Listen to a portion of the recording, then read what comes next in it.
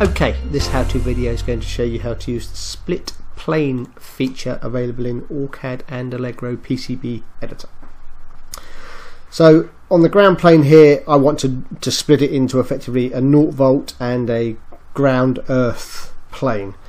Now I can either just manually draw the two shapes and let the dynamic shapes kind of create the space for me, but in some instances it might be just as easy to kind of draw the split line in first and then create the shapes afterwards. So what I would do is I would use the add line feature. I can then select the active class and subclass, and I pick the anti-etch layer, and then on the layer that I want it on, so this one's going to be on the ground layer, and then the line width would be the thickness of the clearance that we need. And then what I need to do is draw this in, but I need to make sure that the anti-etch line actually crosses a root keeping area. So you must have a root keeping area to be able to use the split plane feature.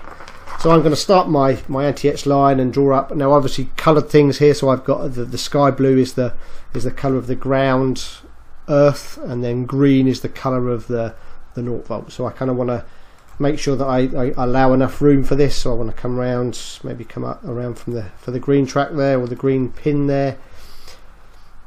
Come up to the rest of the sky blue. Now I've obviously got the sky blue coming across here, so I'm just going to draw a little surrounding area to make sure I encompass the rest of the ground earth track that I need.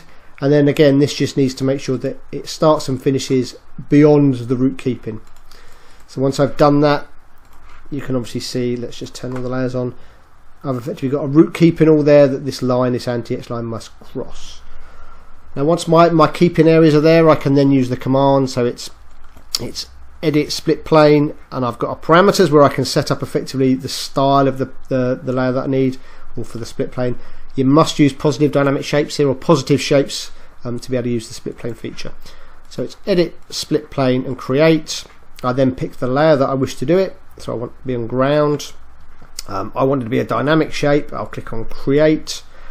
Now it then fills, so it uses the root keeping as the boundary, and it fills effectively the first copper shape and says, right, pick the net name that you want.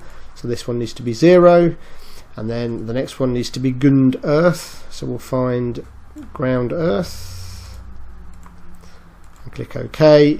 You can see that the net actually gets consumed by the shape, so we don't need to worry about that.